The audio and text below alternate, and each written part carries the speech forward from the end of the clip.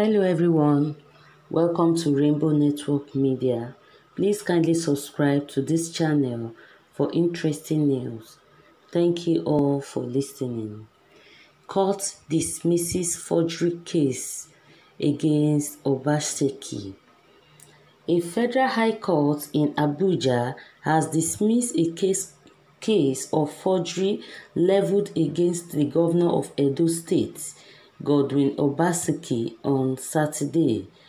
The All Progressive Congress (APC) and one Williams Edobo, a chieftain of the party, had instituted a suit against Obaseki, accusing him of forging the first-degree certificate which he submitted to the Independent National Electoral Commission (INEC) to enable him contest the governorship election.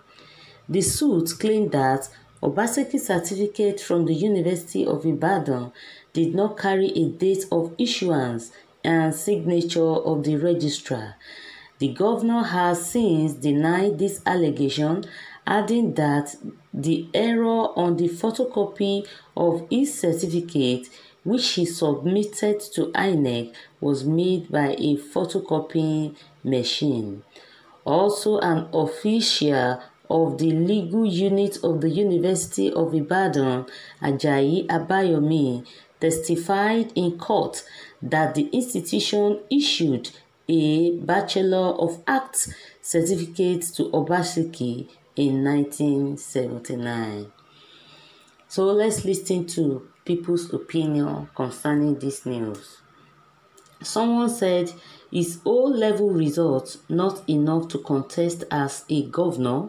After all people in Abuja, some of them did not even have O-level."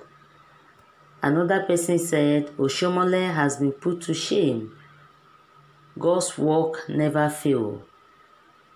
Work for the masses that voted for you, sir."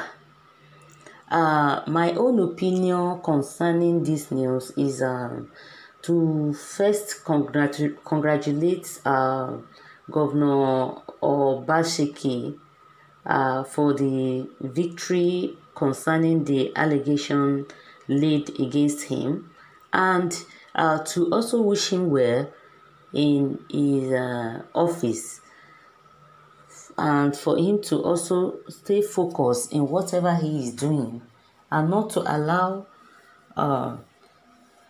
all these problems that God has turned to victory for him to distract him. May God continue to help Nigeria as a whole. Please don't forget to subscribe to this channel. Also drop your comment at the comment section. Thank you guys. I appreciate you all.